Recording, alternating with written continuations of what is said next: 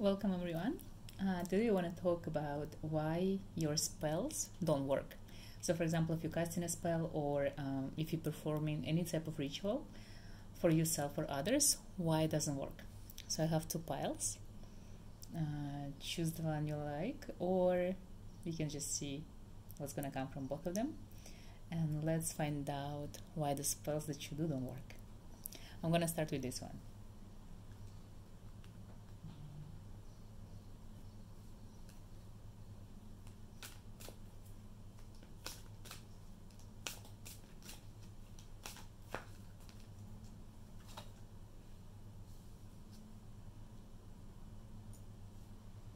Okay, I got 4 of mages.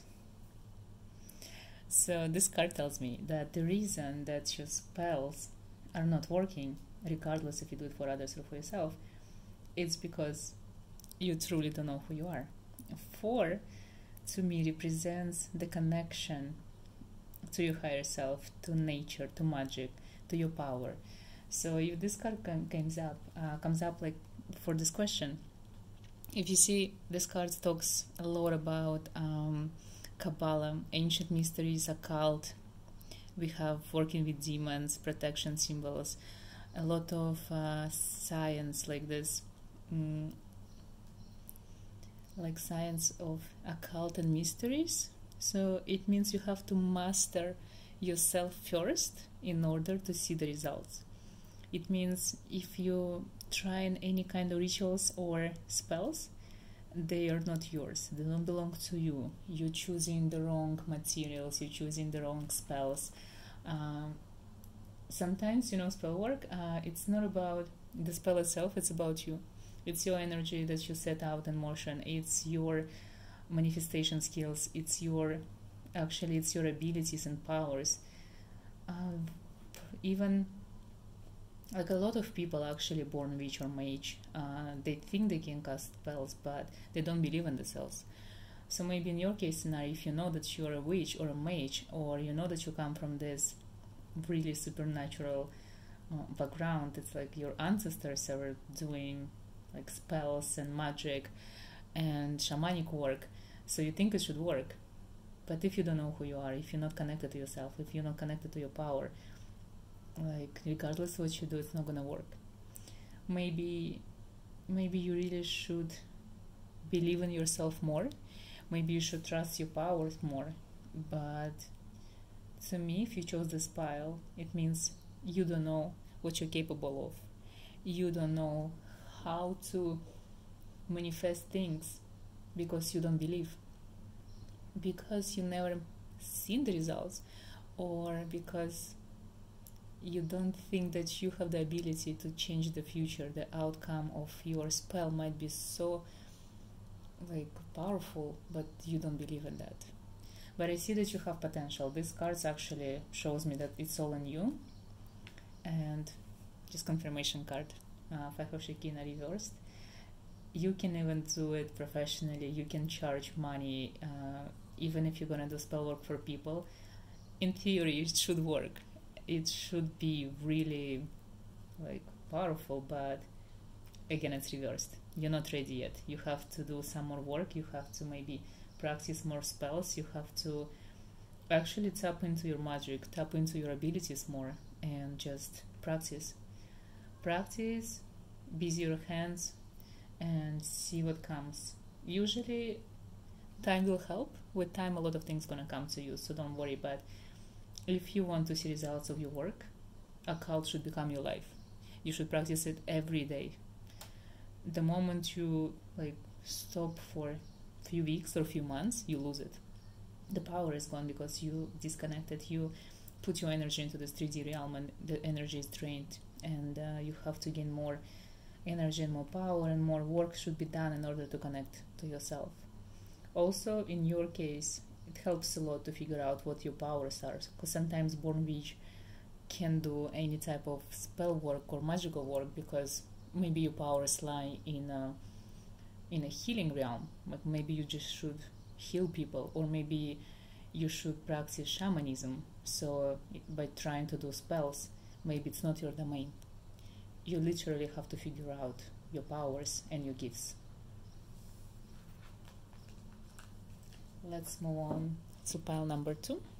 This is the one. And let's see what's there.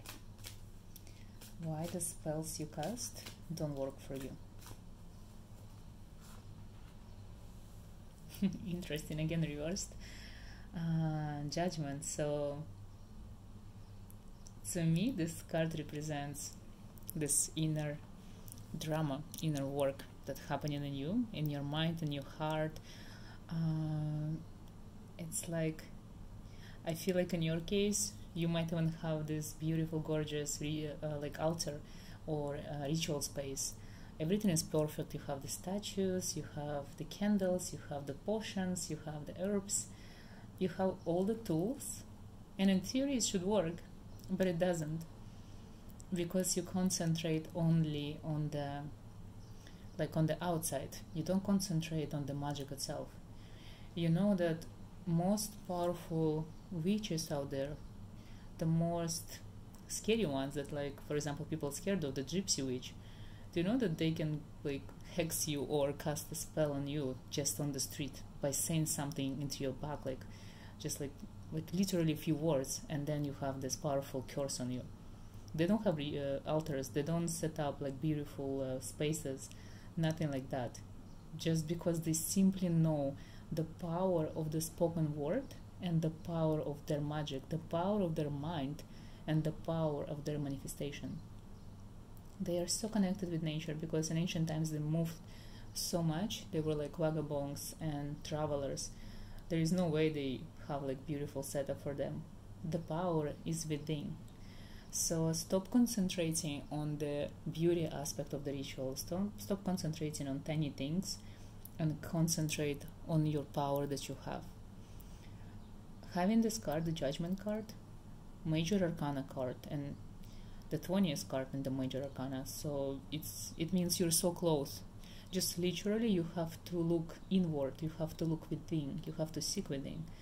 Like the outside, everything is perfect. You just need to add just the real power, the fire. And I feel after that, everything gonna work.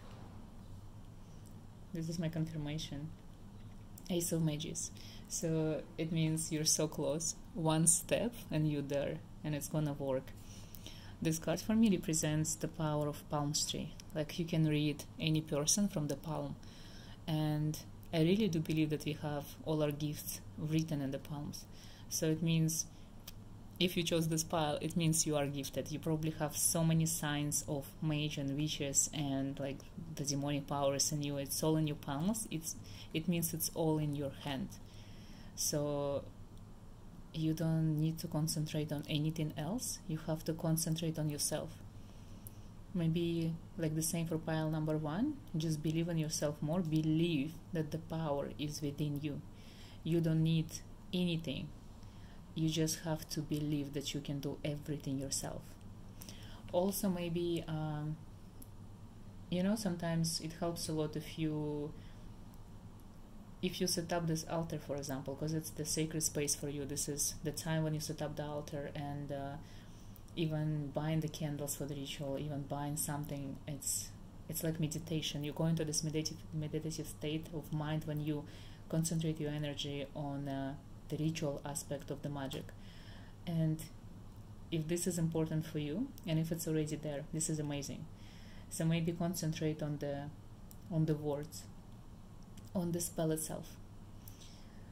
We can find a lot of spells online for free, so I recommend for you to write your own spell or buy your spell, because sometimes when you get something for free, you don't value it. So for you, you don't see it as like something important. When you spend money on a spell, even if it's like 99 cents, $1, it doesn't matter. It's just when you give something in return, it's like it becomes like a deal with the universe that you're ready. This is serious. This is your job. This is your work, and you're ready to do that. So make sure that you give your full attention to the words spoken and to the spell itself. And when you have the spell that you really connect to, put your all mind, all your power, believe it your all with your whole heart that this is the spell that's gonna work, and cast it, and then see what's gonna come.